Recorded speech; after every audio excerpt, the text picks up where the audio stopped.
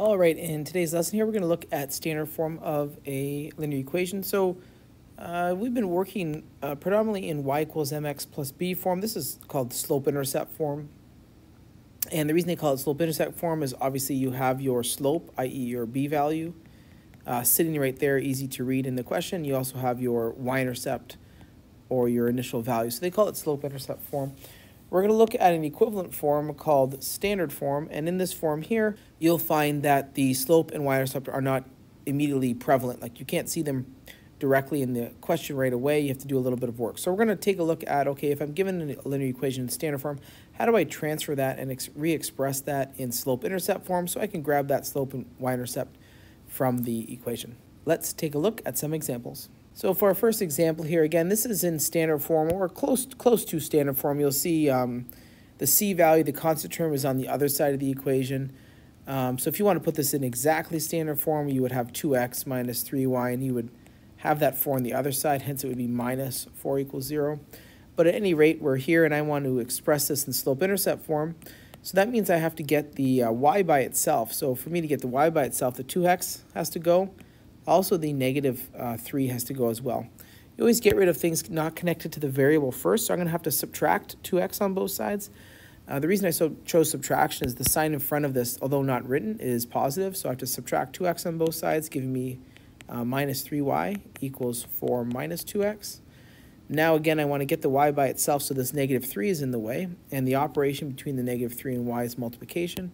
So I'm going to divide across by minus 3. Notice when I divide across by minus 3, both of these terms have to be divided by minus 3. You cannot just divide one of them. Both have to be divided by minus 3. Now on the left-hand side, as intended, these will cancel off. Just leave me with 1y, which is normally just written as y. And I end up getting here, sort of simplifying each of these here. If I take a look at the 4 over negative 3, you typically push the 4 to the minus sign to the top. And likewise, if I take a look at negative 2x over negative 3, the two minuses become positive, becomes plus 2x over 3. And like we had talked about, we want this in y equals mx plus b, so you have to move these around. When you move these around, you move the sign in front with it. So this is going to be 2x over 3, or you can write the positive if you want. And then that's going to be minus 4/3. So you can see here, now I'm in slope-intercept form, and I can see the slope of this question is 2/3, and the initial value, or y-intercept, is minus 4/3. Let's take a look at another. So for this question here, same idea. I'm looking to get the y by itself. This time I'm going to have to add 3x to both sides. This becomes 6y equals 8 plus 3x. Divide across by 6 all the way across. End up getting y equals, and again, when you solve this, this cancels off here. I can put the x's first, so it's going to be 3x over 6. And the sign in front of this 8 over 6 is positive, so it becomes plus 8 over 6. You should always reduce when you can. In this case here, 3 over 6 is equivalent to 1/2 x plus, and I can divide top and bottom by 2, and I get 4/3. So you can see here now the equation in slope-intercept form is y equals 1/2 x plus 4/3. So quickly we can see the slope is 1/2, and the y-intercept is 4/3. All right, let's take a look at another example. So in this example here, again, I'm in standard form. I want to put this in y equals mx plus b form. So this time the positive 1 is in the way, the 11x is in the way, and the minus 4 is in the way as well. So in this case here, again, the minus 4 is the last thing we're going to get rid of. I'm going to go ahead and subtract 11x on both sides of the equation. I'm also going to subtract 1 on both sides of the equations. I end up getting minus 11x minus 1. Then you can go ahead and divide across by negative 4. End up getting y by itself. And again, the two minuses here end up becoming positive. So I can re-express this as 11/4 x. And for the same reason, this becomes plus 1/4. And now I am in slope-intercept form. I can easily see the slope of this equation is 11 over 4, and the y-intercept of this equation is 1 over 4.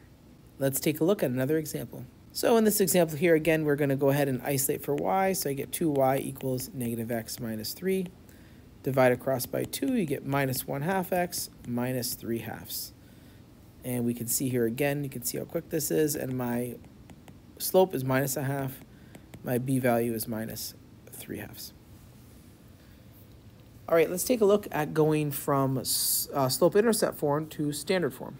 Before we do that, I think I just wanted to make note here. In this example, this is in standard form, but what we should do is to put this in slope-intercept form, we want to get rid of the fractions first. So if you do get a question where your a, b, or c values have fractions in them, typically they don't because the a, b's, and c's are expressed as integer value.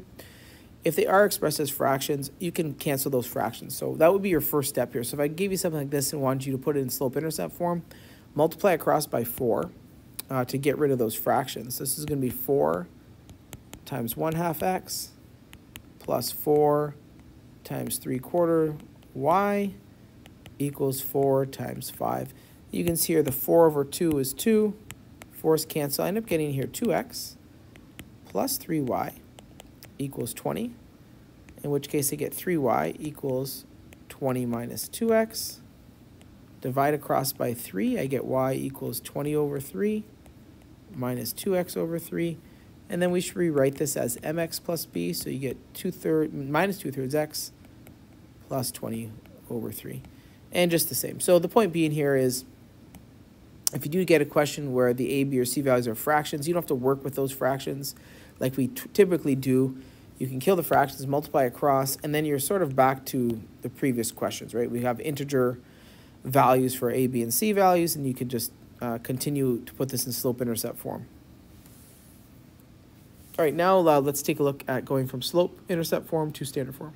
So now in these questions here, I am in slope-intercept form. Now one thing to take note of is when you are in standard form, typically what's done is the leading coefficient in front of your x term, you should always make that a positive integer, and the b and c values are integers. So you don't want fractions, illustrated by the fact that these a, b, and c's are integers, and even more so, an added condition is that coefficient in front of the x is typically made to be positive. So you want to always make that positive. We'll go through sort of how to do that with these.